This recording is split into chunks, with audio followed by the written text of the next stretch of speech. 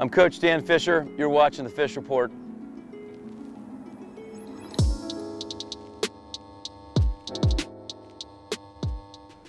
Hey Panther Nation, welcome to this week's Fish Report.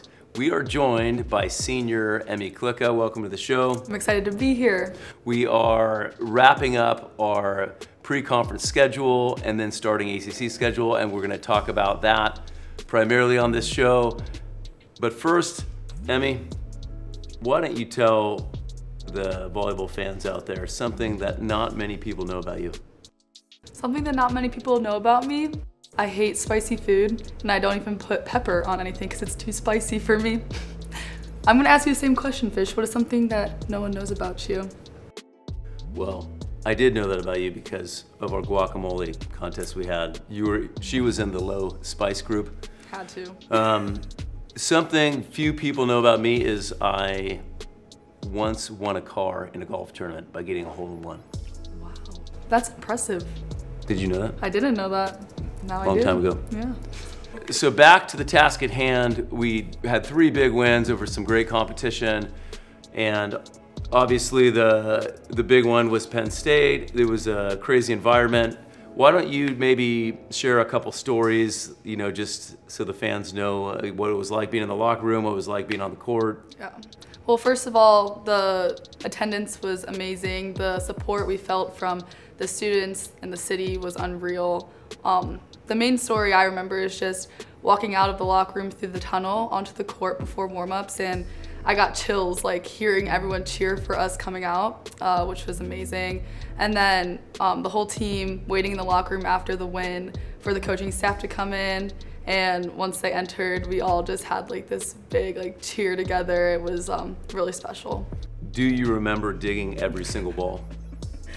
I remember. But one. I guess you blew one. I did.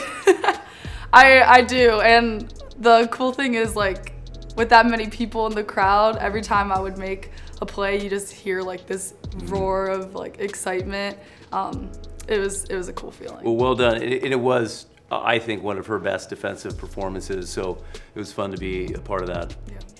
Now we're heading into conference play this weekend, and we have 3 new teams entering the ACC, and I just want to know, Fish, what are your thoughts on those 3 teams and how it's benefiting our conference? Yeah, well, we knew that we were adding 3 good teams, and clearly we thought Stanford would be a top 10, top 25, and so I've been saying for a long time that we're the strongest volleyball conference in the country, but probably I don't think I realized how good SMU is going to be, and they really had a great pre-conference, and had a big crowd there too. So I think not only have we've gotten 2 really strong teams added and 2 great environments to play in. And so let's wrap it up with what's coming up next. We have UMBC tomorrow night, 5 p.m. We've had great midweek crowds, so there's still some tickets available, so hurry and get them.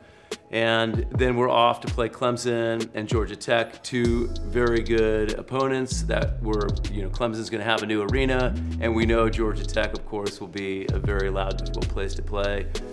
Thoughts going into the first ACC road trip? Yeah, so I've played at Georgia Tech twice now, and the gym is smaller and they bring a lot of fans. It's sold out crowd. They're super energetic, super loud, so it's always fun to play there.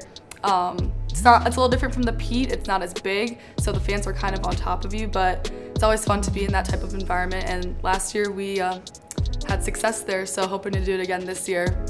Well, great job on the show. Thanks again for being here. Lots more to come this season, so let's keep it up, and thanks everyone for tuning in to this week's Fish Report.